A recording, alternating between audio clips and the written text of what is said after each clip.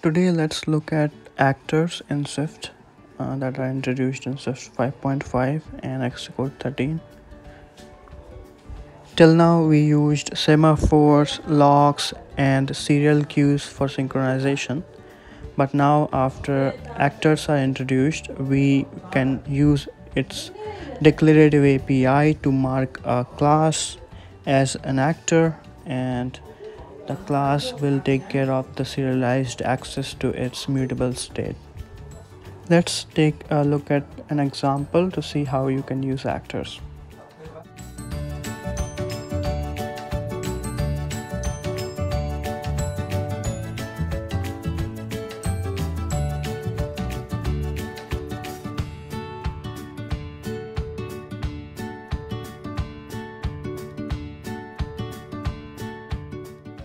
We will create a temperature logger class that will take temperature measurements and record them, and also it will maintain a maximum temperature in the class.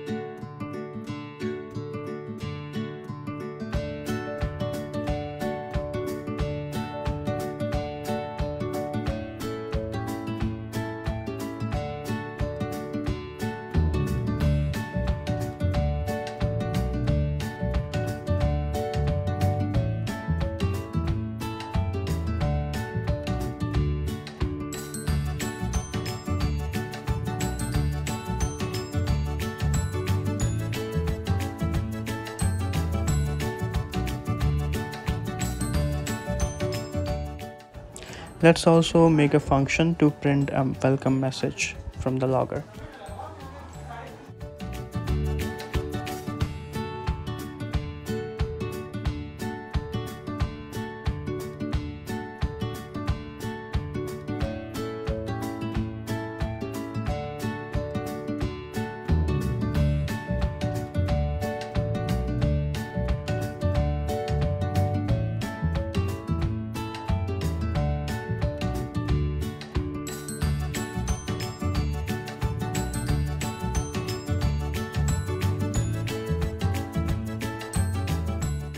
So in the Swift UI view, let's create a temperature logger instance, and let's use that in the onAppear function.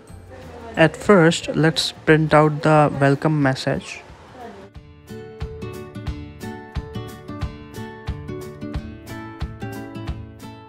And then we will call the update function with a new temperature measurement.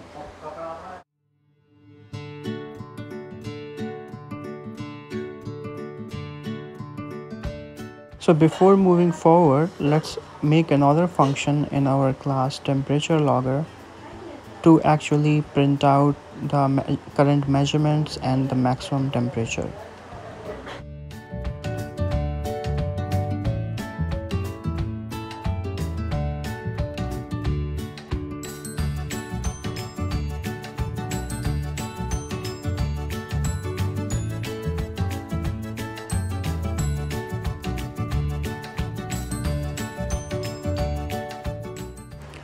Now let's call our print details function so we can print out the measurements and the maximum temperature.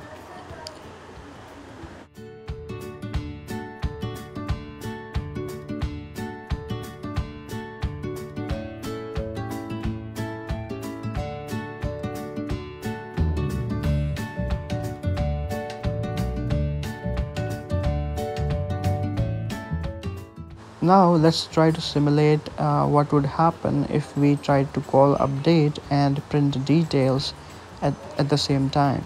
So we'll put our update function in the global async block, so it could run in parallel with the print details function below that is running on the main queue, while the update function runs on the global queue. So let's think about what could go wrong here. So what if we are running the print details function and that function is not finished printing all the details, and in between update function runs and changes the details? So that could be a problem. And indeed, if you see on the console, we can see that we only have one measurement 27, but the max value that is printed out is 29. So that means it got updated in between while the print function was running. So let's put some breakpoints so we can see clearly what is going on.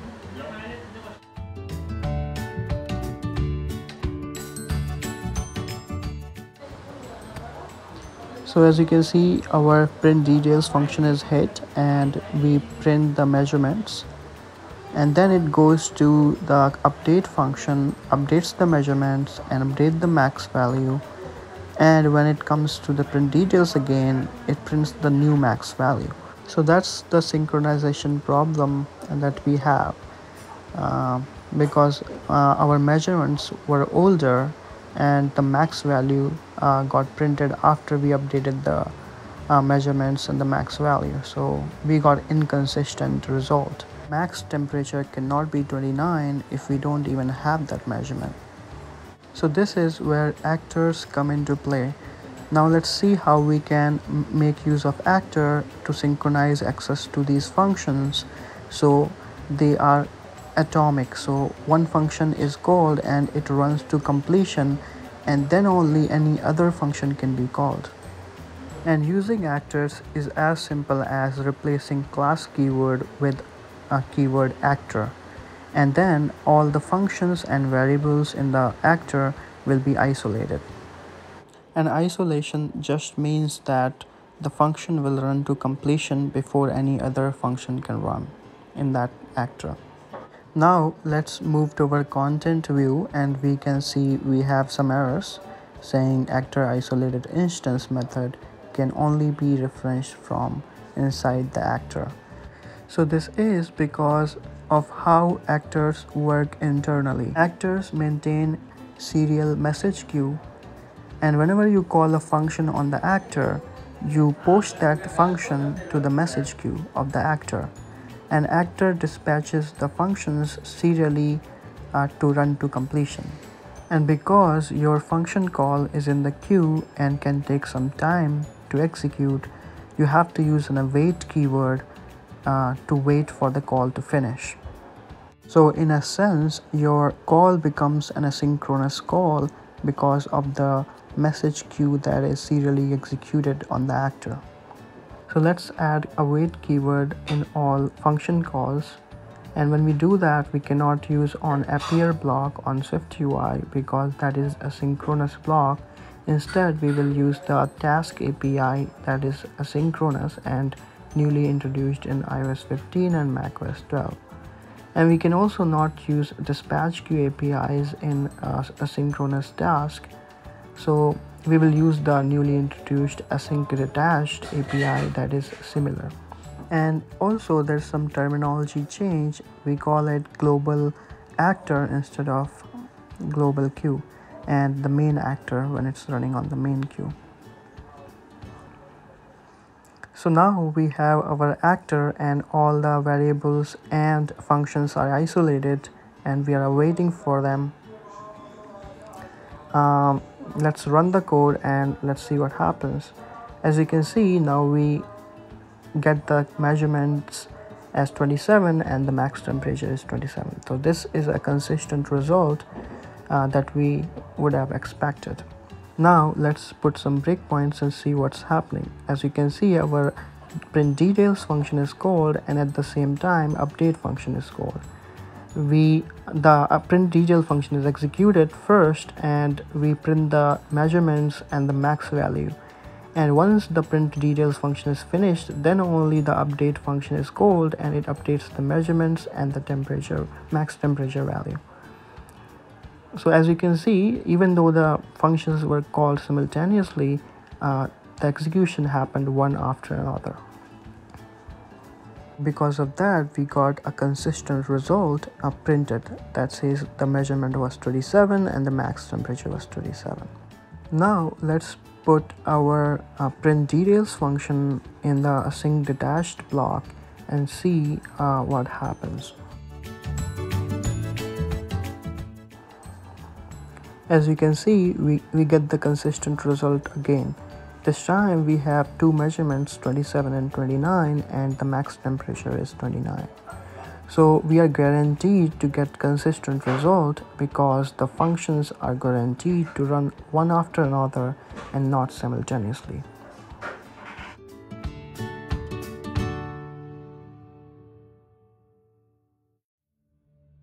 Now this is all good, and as you can see, actor isolated the access to its variables and functions, so only one function or variable access happens at one time. Take a look at this function print welcome. It's just printing a string and not accessing any of the variables of the actor, so it's not touching measurements or max value. That means this function is not mutating any of the state of the actor. So what we can do is we can mark this function as non-isolated so that when this function is called, this call does not block any other function, so we get improved performance. Now if we go to our content view, we can see a warning here that says the await keyword is not needed anymore because it's not an async function, because it's not isolated and it doesn't involve going through the actor's message queue, that is serial. So it doesn't have to wait, this function can run in parallel with any other function of the actor. Alright guys, so this was it for today's video. I hope this video was useful to you, and if you liked the video, don't forget to hit the like button. And let me know in the comments what do you think about actors in Swift 5.5 and how would you use it for your projects. And if you're new to the channel, don't forget to subscribe, and I'll see you guys in the next video. Bye bye.